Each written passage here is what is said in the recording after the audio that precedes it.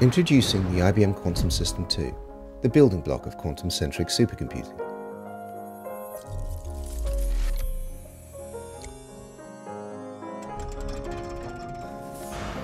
Quantum System 2 isn't just a standalone system, it was designed to be extensible, supporting up to 4,158 qubits with additional control racks added.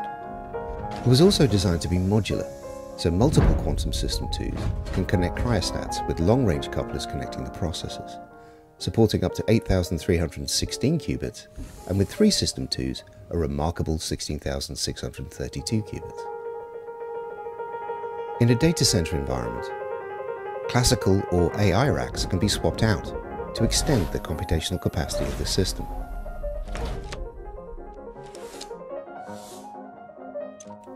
We will be unveiling our first working system at the Quantum Summit in late 2023. Thank you.